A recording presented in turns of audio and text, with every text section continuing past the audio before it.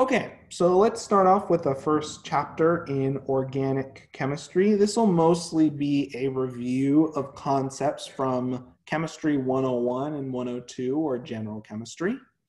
So let's talk a little bit about some of the background and some historical context for organic chemistry. So fundamentally, why is organic chemistry important? Well, organic chemistry is a wonderful lens for studying and understanding biological systems. So fundamentally, living things are composed of organic molecules. And many organic compounds are the principal active components of medicines. Now, from a historical context, in the mid-1800s, organic compounds in general were difficult to isolate, purify, and synthesize with the techniques and equipment available in the 1800s. However, just from a historical perspective, humans have been consuming, isolating, and interacting with organic compounds throughout our history. Now, the historical view in the mid-1800s was this idea that organic compounds contained a quote-unquote vital force. And because they were from living sources, they could not be synthesized in the laboratory. Now, one of the really keystone experiments was that in 1816 by Chevreul, where he showed that you can prepare soap from animal fat and alkali with glycerol as a product. So this is a classic saponification reaction. And this was really revolutionary at the time because it showcased that you can systemically synthesize products that were often associated with natural sources.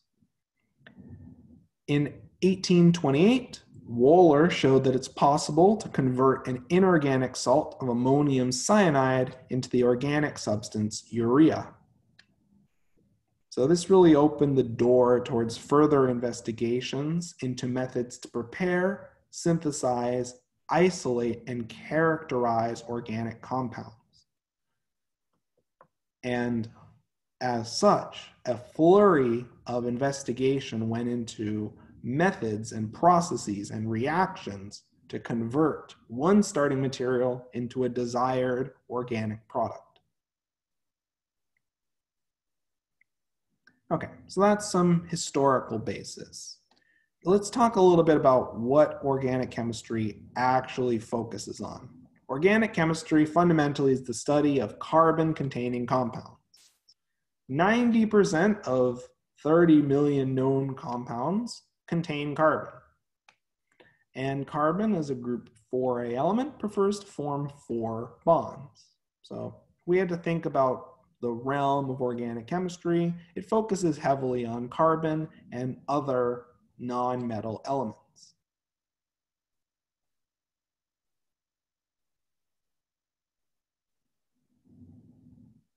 Now, let's talk a little bit about atomic structure. So, what is the structure and composition of an atom? So, just from our Chem 101 perspective, we know that matter is composed of atoms, where an atom is the smallest subunit of an element with the properties and reactivity of that element. Now, we can take an atom, such as that, for example, of a carbon atom, and we can look at its component subatomic particle. And atoms are composed of smaller subatomic particles. And these 3 fundamental subatomic particles are known as protons, which in the case of a proton, it's a positively charged particle with a mass of 1 AMU. Now, what is the significance of protons? What do they indicate when we talk about atomic structure? Well, an element's identity depends on the number of protons, which is also called the atomic number. Each element has a unique symbol, a unique atomic number, and a unique number of protons. Okay, so the number of protons directly determines the identity of our element. Now, we can figure out the atomic number Z from the atomic symbol and the periodic table. So for example, if we look at chlorine, which is a common element that we see in organic chemistry and organic reactions, the number above the element symbol is our atomic number. So we see that chlorine, to answer the question in the chat, I'm using OneNote for annotation of this document. So now that we're looking at the atomic symbol for chlorine, my question to everyone is, how many protons does chlorine have? How many protons does chlorine have?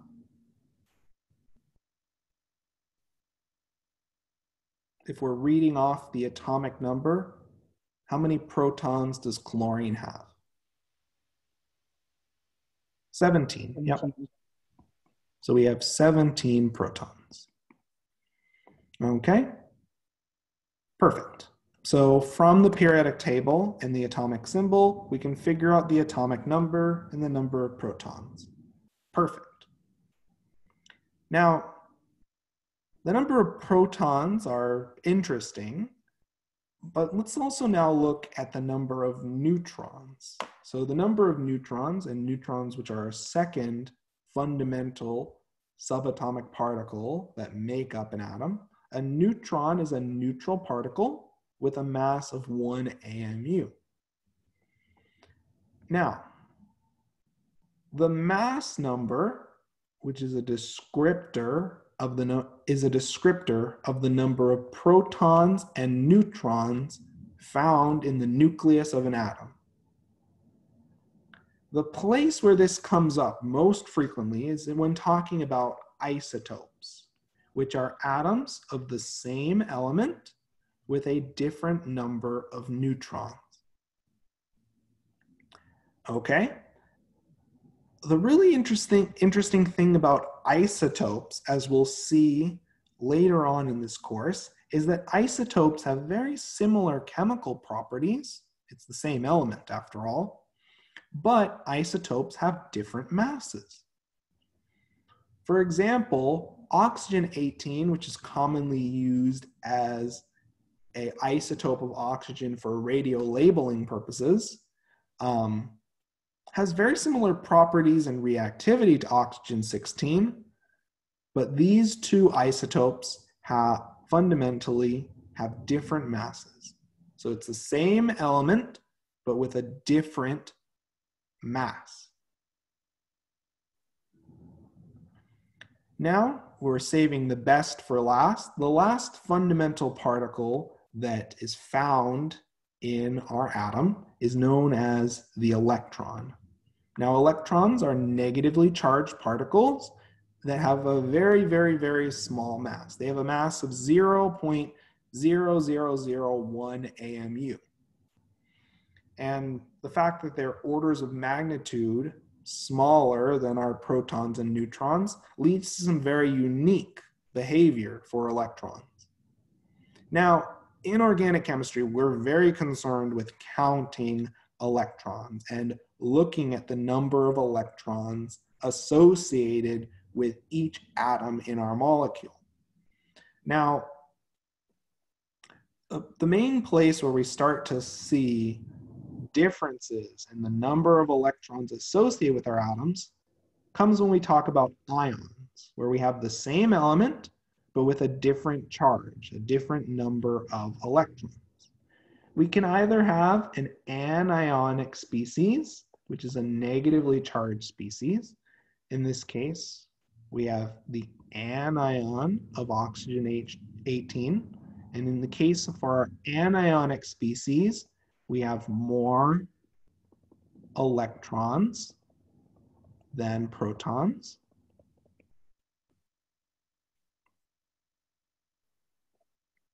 We can also have a cationic species. In the case of a cationic species, we have a positively charged ion. So for our cation, we have more protons than electrons.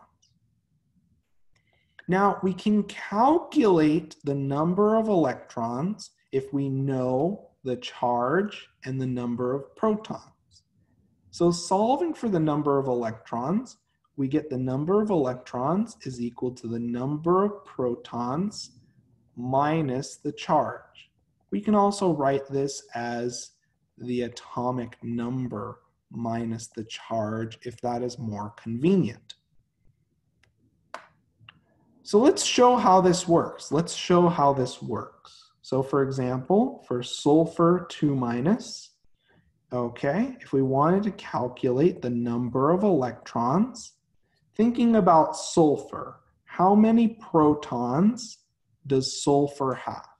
How many protons does sulfur have?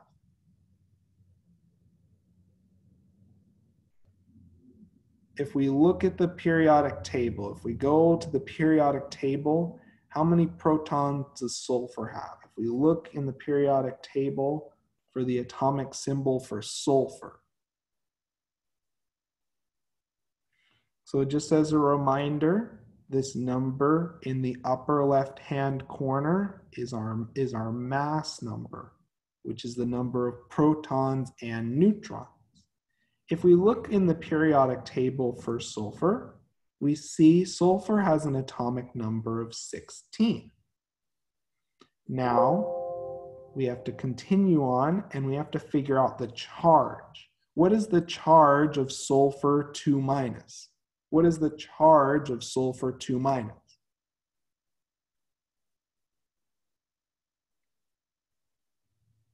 What is the charge of sulfur?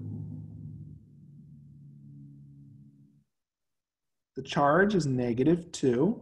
So if we take our number of protons minus the charge, we get our total number of electrons of 18 for sulfur 2-. Now, a very critical skill in efficiently drawing Lewis structures and efficiently drawing organic structures is the ability to count electrons. So that's why we did this entire exercise. So you're able to count electrons by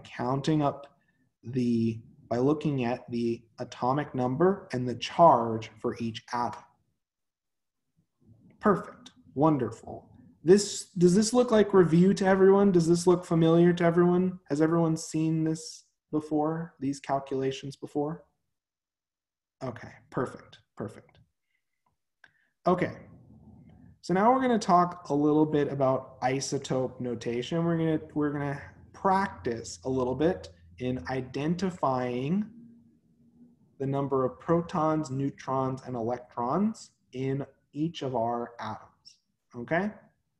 So starting off, just as a refresher, in isotope notation, the number in the bottom left-hand corner is our atomic number, which signifies the number of protons. The number in the upper left-hand corner is our mass number, which signifies the number of protons and neutrons. And finally, the number in the upper right-hand corner is our charge. Now, if we wanted to process this isotope symbol, the number of protons equals our atomic number. So in this case, our number of protons for oxygen would be 8. Our number of neutrons is the mass number minus the atomic number. So we have a mass number of 18 and an atomic number of 8. That gives us 10 neutrons to work with. Finally, our number of electrons is equal to the atomic number minus the charge, which would be 8 minus -2, which gives us 10 electrons. Okay, so from an isotope symbol, we can calculate the number of protons, neutrons, and electrons. Wonderful. So let's do an example here where even if you aren't explicitly given the atomic number, if you have access to the periodic table, you can look up and find the atomic number of your element. So for example, in this case, if we look up and we find iron in the periodic table, we see a number 26 above iron symbol. So I'm going to have everyone help me out here. How many protons does iron have to its name? How many protons does iron have? 26. Okay. For our number of neutrons, we take the mass number minus the atomic number. And how many neutrons do we have? 30, exactly right. Now our number of electrons is equal to the atomic number minus the charge. So we have 26. Our charge is positive 3. So that gives us 23 electrons. Perfect. Wonderful. So we can calculate the number of protons, neutrons, and most importantly, the number of electrons. Wonderful. Okay, so let's talk a little bit about models of atomic structure. How are these subatomic particles arranged in an atom? Well, the first and a relatively outdated model is known as the Rutherford model, which states that protons and neutrons are found in the nucleus and electrons surround the nucleus. A bit of an ambiguous phrase when you think about it. The Rutherford model also proposes that the majority of an atom is empty space. Okay. Now, there are many issues with the Rutherford model, and the Rutherford model was revised into what's known as the Schrödinger model. Now, thinking about the Schrödinger model and summarizing some of the main points of the Schrödinger model, first, electrons are very small subatomic particles. And because these electrons have such a small mass, these particles themselves exhibit a substantial amount of not only particle properties, but also wave-like properties. Now, when describing subatomic particles, we have to consider and think a little bit about the Heisenberg uncertainty principle, which states the exact position and energy of a subatomic particle cannot be simultaneously measured. There's an inherent uncertainty in the position and energy of an electron if we try to determine both, or if we attempt to determine both to a high level of precision. So in the Schrödinger model, we take the following approach. First, electrons are described as standing waves. So we see this, to get an idea of a standing wave, if you ever have a string, and if you pluck a string in a guitar, for example, you end up with a wave that is, you end up with what's known as a standing wave.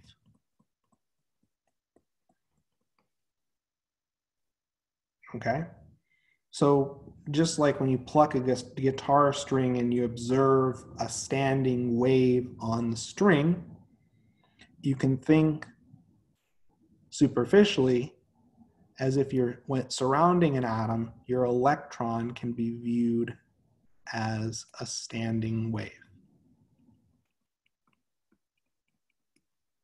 constrained in the area around your nucleus. That's not super important here. Our goal, and what we're trying to get out of this in organic chemistry, is to look at solutions for our electron and look at how electrons are modeled in the Schrödinger model. So our goal in this case is to solve for the energy of an electron. Okay? So when you solve the Schrödinger equation, you get a series of what are known as wave functions. Now, the wave function itself doesn't have any meaning, But if we can modify this wave function, we can begin to look at descriptions of an electron in detail. So the wave function depends on a few quantum numbers, n, l, ml, and ms. And we can solve for the energy of an electron for a specific set of quantum numbers. Okay? Each unique electron in our atom has a unique set of quantum numbers describing that electron. So for example, we can look at an electron with an n value of n equals 2, l equals 1, ml is equal to -1, and ms is equal to +1/2. So each of these quantum numbers are describing this specific electron in our atom. Okay, now what does this have to do with organic chemistry? Why am I talking about the Schrödinger equation? Well, the wave function squared represents what's known as an orbital, which is the position probability distribution map of an electron of a given energy. That's a very fancy way of saying an orbital describes the region of space an electron with a given energy is likely to be found. So in effect, we've looked at in the Schrödinger model, we've conceded we can't determine the position and energy of an electron. Okay? So we've said, okay, we want to know for an electron of a specific energy, what is the general region of space that that electron is likely to be present? Okay. So if we look at the wave function squared, we get a series of space-filling models that we call orbitals. So these shapes, these orbitals, describe the region of space that an electron of a specific energy is likely to be found. Now, orbitals themselves very closely correlate with the electron density associated with our atom. So as orbitals describe the regions of space that an electron is likely to be present, these orbital pictures very closely correlate with the observed electron density depictions. Okay, so how can we use this? How can we use this? Well, first, let's talk a little bit about how these orbitals vary with quantum numbers. So let's talk about how these quantum numbers affect orbitals' size, shape, and energy. Okay, so first, depending on the orbital, an electron is more likely to be in certain regions of space. So these orbitals can help inform the relative distribution of our electron density in our atoms and in our broader molecular structure. Now, the first principal quantum number that we need to discuss is n, which is the principal quantum number. N dictates orbital size and energy. N controls the distance of an electron from the nucleus and the energy of an electron. So the larger the n, the larger and higher in energy your orbital. And we can see this quite clearly if we look at a 1s orbital, which is n equals 1, and a 2s orbital, which is n equals 2. Which orbital is larger? Which orbital is extending farther from the nucleus? The n equals 1 or the n equals 2? N equals 2, right? This is a larger orbital. And as a result, is the electron higher or lower in energy? We have a larger orbital. We're farther from the nucleus. Is our electron higher or lower in energy? It's higher in energy.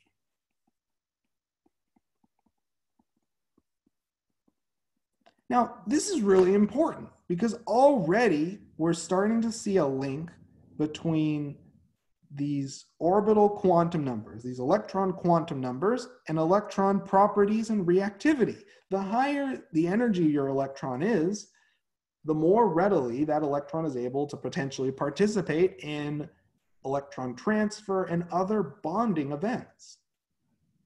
Okay. Now, here's the link. Here's how we tie these orbitals back to our periodic table. Electrons in atoms can be thought of as being found in principal energy levels, which are called N, which are called also shells. A shell is a row in the periodic table. The N number is our row number. So the first row in the periodic table, I like to call the N equals 1 row. The second row is the N equals 2 row. Okay, so depending on where an element is located in the periodic table, the outermost orbital will have a different size.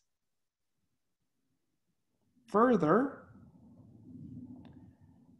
we also see is that all orbitals with the same principal quantum number are found in the same shell. So that these 2s and 2p orbitals are found in the N equals 2 shell. We'll talk about that in a moment. Okay, N controls orbital size and energy. It controls how far the electron is from the nucleus and the relative energy of that electron. Okay, we're starting to get somewhere here. Now, each principal energy level or shell is divided into subshells with different orbital shapes. Now, orbital shape depends on L, which is known as the angular momentum quantum number. Now, the angular momentum quantum number controls orbital shape, and allowed values of L range from 0 to n minus 1. So here's an example of 4 different orbital shapes and these 4 different commonly observed subshells in the periodic table. Now, a subshell is best thought of as a section of a row in the periodic table. So if we're looking at the periodic table, the first 2 elements are known as the quote-unquote S subshell. The middle transition metals are known as the D subshell. And the rightmost non-metals are known as the P subshell element. And we'll talk more about each of these letters in a moment. Okay, so we have our shells, which are rows in the periodic table, and each of our shells can be divided into subshells. So let's talk more about these subshells and the different orbital shapes associated with each angular momentum quantum number. So first things first, let's look at the s orbital. So the s orbital is described by an angular momentum quantum number, or an L value of 0. Yes, I can post the annotated notes on Canvas. So these s orbitals, as we can see from this picture, are spherical shaped. And we can determine the number of unique orbitals in a subshell by looking at the ML value. ML ranges from -L to 0 to +L, And ml describes the number of unique orbital orientations. In this case, we have only one value of ml, and as a result, we have one orbital orientation. Intuitively, this makes sense. There aren't really many ways for you to orient a sphere in a unique arrangement. Okay, so for s orbitals, the one thing I want you to remember, we have one unique orbital orientation. Now, when we start to look at larger n values, we begin to see what are known as nodes. Now, a node is really important in terms of bonding behavior. Now, let's talk a little bit about what is a node. A node is a region of space that has 0 electron density. So does everyone see this region where it's left as a blank white space? This region is known as a node.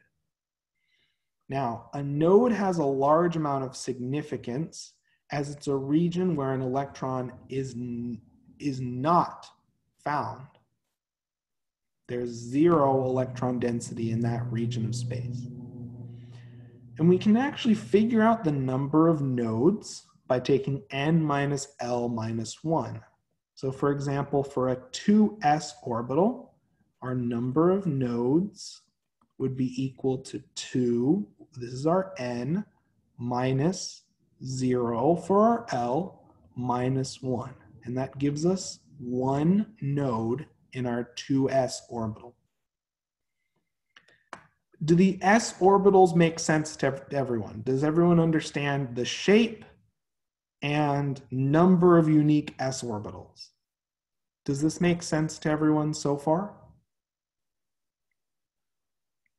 Okay, perfect, perfect.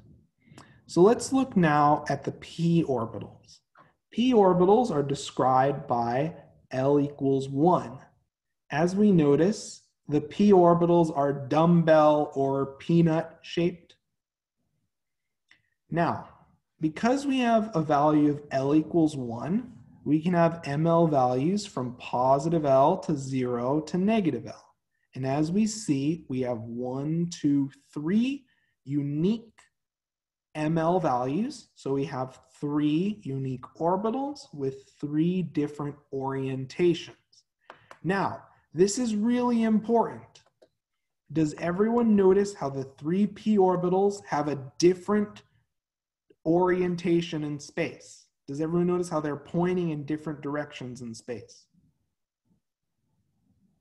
Now, this is really critical because when we start to talk about how we mix orbitals for bonding, this 3-dimensional orientation plays a huge role in determining bonding patterns. Additionally, as we notice, there is a region with no electron density in each of our p orbitals, and we call these regions nodes. So we have 1 node in our p orbital. Yes, exactly right. They're at different points on the x, y, and z axis. And if you wanted to be fully formal, we call one of these orbitals a px, the other a py, and the third a pz orbital. I prefer not to distinguish them by x, y, and z because the orbitals are identical in energy, and you actually can't distinguish these orbitals apart if you just look at their energy. Now, one last feature that I want to bring to your attention is that if we were to draw a p orbital as accurately as possible, I would draw a p orbital in the following way.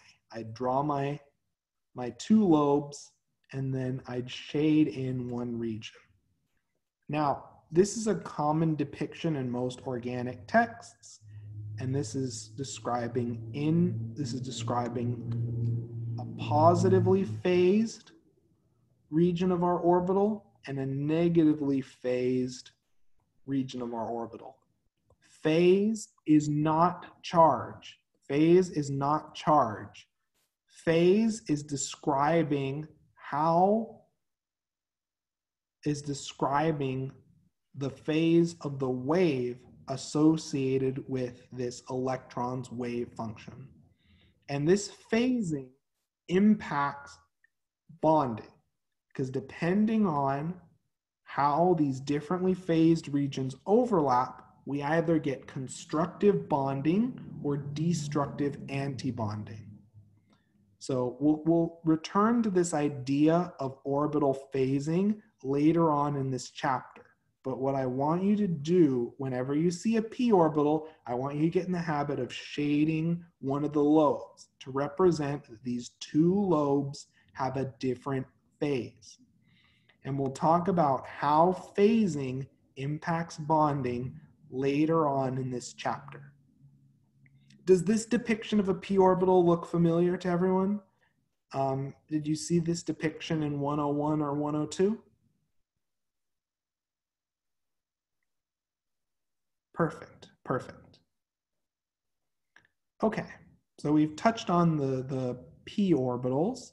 Let's talk about the d orbitals as they do come up pretty heavily when we look at expanded octets and some of the unique properties and reactivity of large non-metal elements. So the d orbitals, it's L equals 2. These are clover-shaped orbitals. And we have 5 different spatial orientations leading to 5 unique d orbitals. Each of these orbitals, so if we calculate our nodes, let's calculate our number of nodes, for example, for a 3d orbital. So our number of nodes are equal to n minus L minus 1. So we have 3 minus 2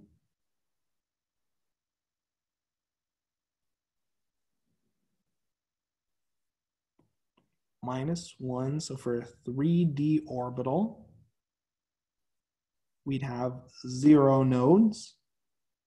For a 4d orbital, you'd have n minus L minus 1, which gives us 4 minus 2 minus 1, which would give us 1 node. Okay, so to touch on this idea of orbital phasing once again, when we're generating these orbital pictures, we model our electrons as standing waves. Now, waves are phased. They contain regions of positive and negative amplitude separated by a node, right? Now, just like this wave is phased, the wave function for an electron, the orbital that describes the probability of finding an electron in that region of space, is phased. Orbitals have phased and then contain regions of positive and negative amplitude.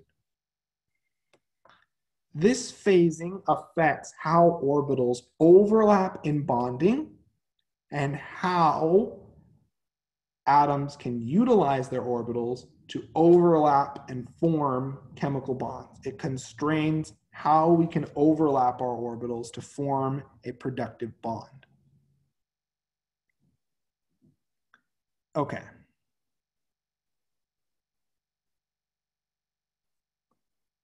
Now, we're next going to talk a little bit about electron configuration. So we're going to take these orbitals and this is a bit of a heuristic, this is a bit of a shortcut in logic. We're going to think about this as if we're filling our orbitals and populating our orbitals with electrons. Now, the Pauli exclusion principle states that no 2 electrons in the same atom can have identical values for all 4 quantum numbers.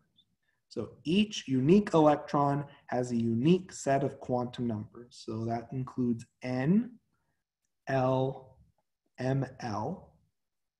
Now, the reason why I group N, L, and ML together is I like to think that these quantum numbers really focus on describing the orbital. So N describes the size, L describes the shape of the orbital, and ML describes the orientation. The last quantum number is very much focused on the electron, and that is ms, or the spin quantum number. The spin quantum number specifies electron spin, and ms can be either +1/2 or -1/2. Now, what is electron spin? Electron spin is the direction of an electron's magnetic moment. So electrons themselves generate a small magnetic field. And the way that you rationalize this is you can visualize, this is not what's actually happening, but this is how we visualize and rationalize it. We can think of it as if the electron is a charge that is spinning in place, and that's what's generating this magnetic field. Now, depending on whether the magnetic field is upspin or downspin for an electron, that determines so the spin of an electron determines whether two electrons can occupy the same orbital. And opposite electron spins can pair in an orbital. We can have two electrons in an orbital if we have opposite spins. So notice in this little orbital box depiction, we have two electrons of opposite spin.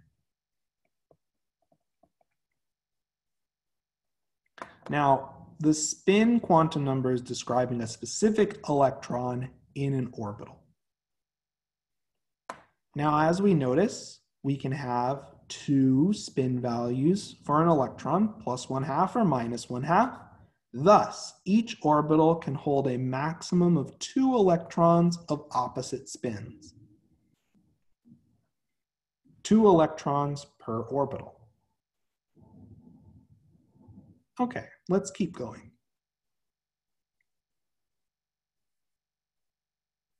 Now, if we think about filling our orbitals with electrons, so if we think about writing an orbital diagram for a given atom, electrons will occupy the lowest energy orbitals first, then and only then are your higher energy orbitals filled.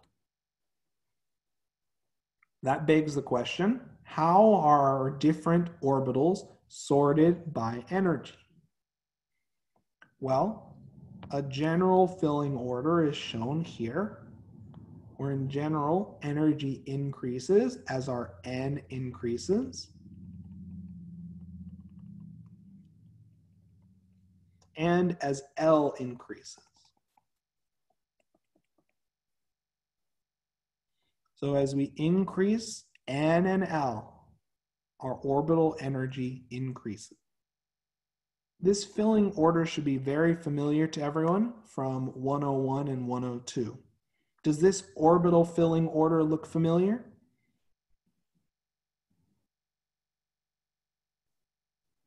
Perfect, perfect.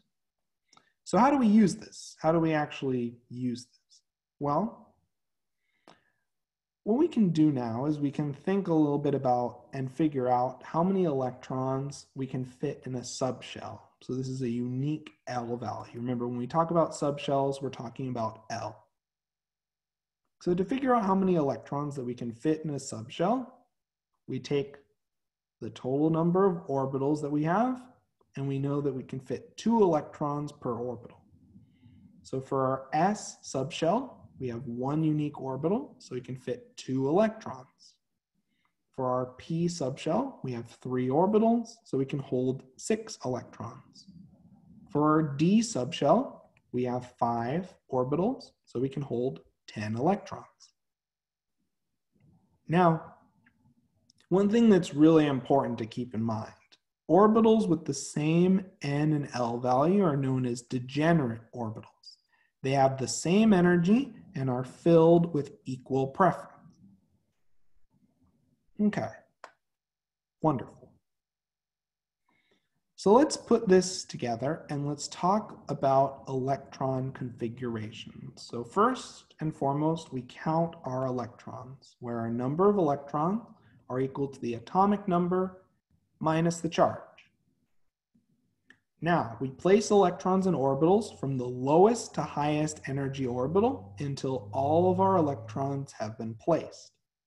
So for example, looking at beryllium, let's write out each of our available orbitals. So I'm going to write out 1s, 2s. Okay.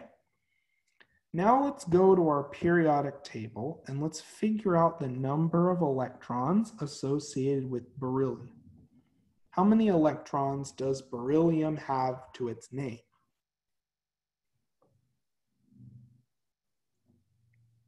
How many electrons does beryllium have to its name if we look it up in the periodic table?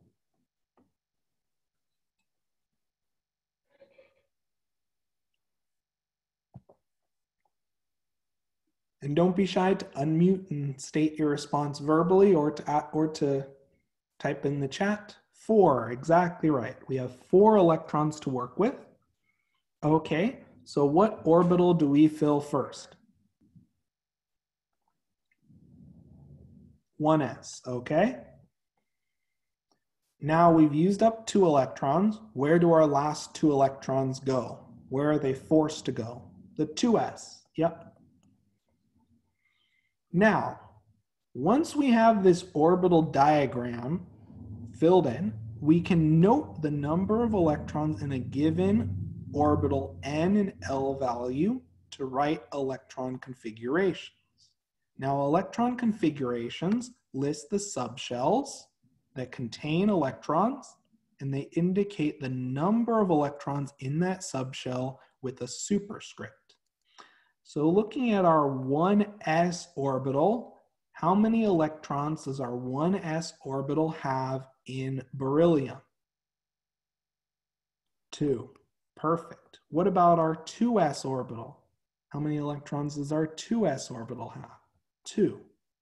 So this is a complete electron configuration for beryllium. Now, personally, I like the orbital box diagrams more, and we'll be using these box diagrams way more in organic. It's probably one of the more important skills that you get from 101 and 102. Okay, so here's just a summary of how to write an electron configuration. Everyone seems pretty comfortable with that, which is good to see. Okay. Now I'm going to teach you a trick. If you haven't seen this picture, this picture is really, really helpful for writing configurations. So I like to think, and the best way to view the periodic table is that it's divided into regions of 2, 6, 10, and 14 columns, corresponding to the maximum number of electrons in the S, P, D, and F sublevels. Now, each row represents an energy level, a unique N value. And the period number, which is the row number, indicates the N value for your outermost orbital. Now, certainly you can just fill from lowest to highest energy using this orbital filling order. Or you can say, well, if each box in the periodic table represents room for an electron, each step to the right on the periodic table adds an electron to the lowest energy orbital, following our pairing rules. So let's look at aluminum. So first and foremost, I need everyone to tell me, how many electrons does aluminum have to its name? How many electrons does aluminum have to its name? 13, okay. So we're going to start. We have our 1s, our 2s, our 2p, our 3s, and finally our 3p orbital. Okay, so we place 2 electrons in our 1s, 2 electrons in our 2s. Let's 6 electrons in our 2p. We have 3 electrons left. Where do we place our first set of electrons? Where do we place our electrons next? 3s, yep.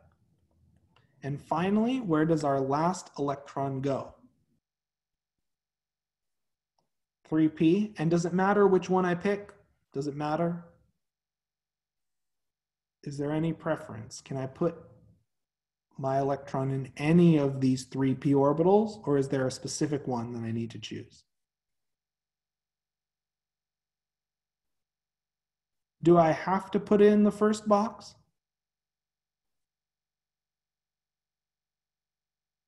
Exactly right. I can put it in any of these boxes. I'll put it in the first one just for aesthetic reasons, but it can technically go in any of these 3p orbitals. Because, remember, these 3p orbitals are degenerate. They have the same energy.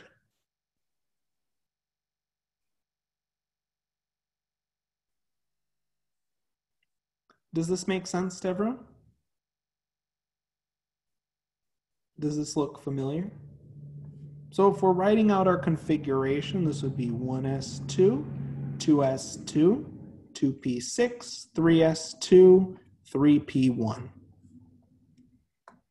Perfect. Let's now talk about a really important rule when filling in orbital diagrams, and this is Hund's rule, which states that electrons are placed in empty degenerate orbitals before pairing electrons. Now, why is that? Well, pairing electrons in the same orbital costs energy. If we think we're drawing these electrons as arrows, it's better to think of electrons as what they are, negatively charged particles. And as we know, like charges repel. So these electrons repel other electrons. This repulsive interaction is not very stabilizing. It's destabilizing. So we'd ideally want to keep our electrons in separate degenerate orbitals if possible. So let's look at nitrogen and let's apply Hund's rule to nitrogen.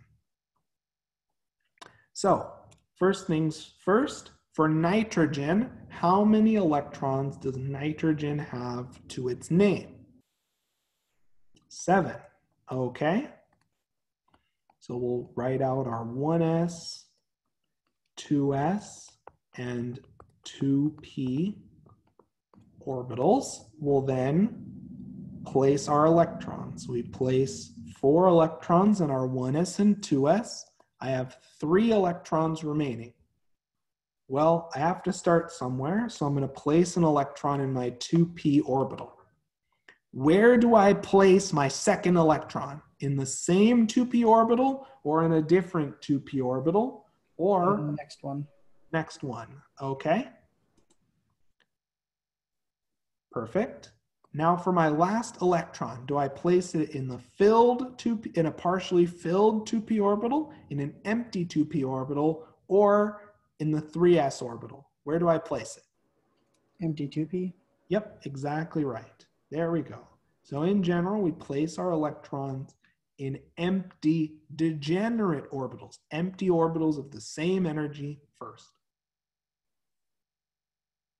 So we'd write this configuration as 1s2, 2s2, 2p3. Okay, so let's do some practice now. I'm going to let everyone work on the following example. I'd like you to look at carbon. I'd like you to write an electron configuration for carbon, fill in an orbital diagram, and I'd like you either using the annotate tool to draw out an complete orbital diagram,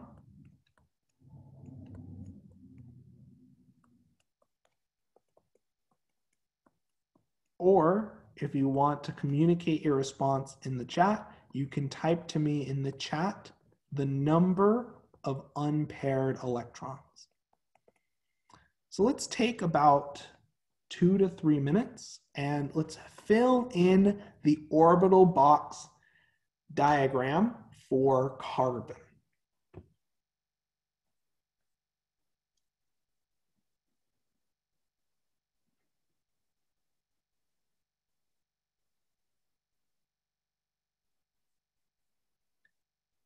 It's wonderful. I see students already using the annotate feature, and the annotated solution that I see drawn looks perfect. Yep, looks perfect. So allow me to clear this annotated solution. That's wonderful. And I'm glad that everyone knows how to use the annotate tool. It's the little pen in the Zoom overlay. So looking at carbon, we see our number of electrons. So counting the number of electrons for carbon, we have 6 electrons. We fill in our 1s and 2s orbital, and then we place our 2 electrons in separate 2p orbitals. Wonderful. So we're currently at the end of our scheduled lecture period. We actually went about 5 minutes over, as we have an 1.5-hour lecture period. So this is a good stopping point. We've developed the skill of drawing orbital diagrams. And what we're going to do next session is we're going to apply these orbital diagrams and start to describe higher order bonding. And we're going to start to mix orbitals to make hybrid orbitals. And these box diagrams are critical to this process. So I'm going to stop the recording for today.